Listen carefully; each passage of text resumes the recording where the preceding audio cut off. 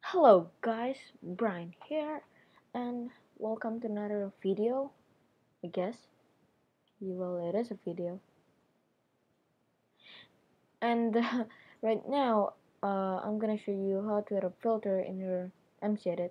So let's go into your browser, and in my old previous video, or maybe in the description of this video, I will put a link of both of the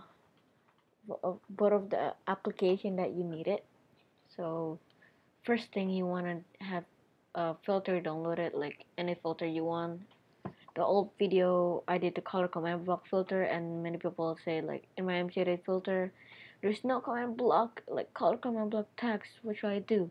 And well, you need to download the filter, but before that you want to download the MCEdit. So you click this here, it will bring you to this website right now, and you're gonna click which one you use. I use Mac, so I click it on the Apple logo, and you click the top one here since the newest version, and there's the 0.1.7 for the development build, but we gonna need this one. So you download it. This one is the old previous one.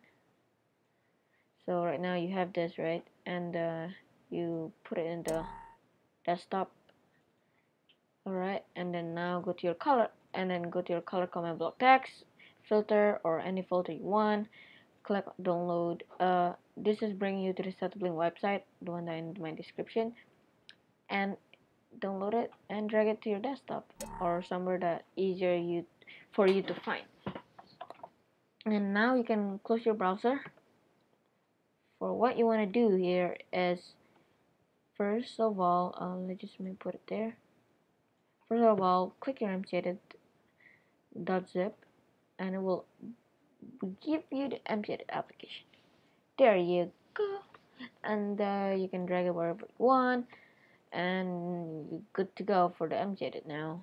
So you can move it to, you can delete the zip file here. Now how do you gonna add a filter in your MCEdit? First of all, you're gonna right click on your MCEdit and click show package content, and then it will bring you to this here. Wait. There you go, better. What you want to do here, click the MCEdit 0.1.6 Mac OS X, and then the folder, click on it. There's another MCEdit application, show package content, and click content, and then click resource, and click the filter here. All here, the filter here that you have right now, you got the create spawner, add potion effect. This is all came from the original one. And then now that you downloaded the color command block text, you just drag it in your filter folder. Well, I have the 4 logo there since I already downloaded 4 times. Like, I filled the video like for 2 times, and this is like my 3rd time. Now you can close the folder and open your MCEdit just for testing that it has, and just wait for it. It take a while for the first time you download it. Now you're gonna load a world or whatever. Well, I already make the video how to use it, so I just gonna show you guys like if it seriously works or no. Just wait until the world generate. So there you go, the comment block here. You can just select it, click the filter, and you will see the color comment block text.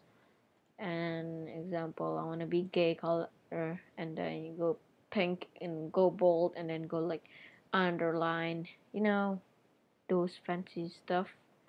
Click filter, control save or command save since you're using Mac, and you can close it now. Go to your Minecraft, open it, and go to the world that you just edited, and there you go. Say hi. Hi. And yeah, I think that's it, how to add a filter in your MCEdit folder or MCEdit application. and how to download MCEdit. Well, that's pretty easy, right? If you have any question, just post a comment below. If you like, thumbs up and share to your friend. And yeah, guys, don't forget to subscribe. And thank you for Sethspling2 for creating this awesome filter. And yeah, thank you guys for watching and see you next time. Bye.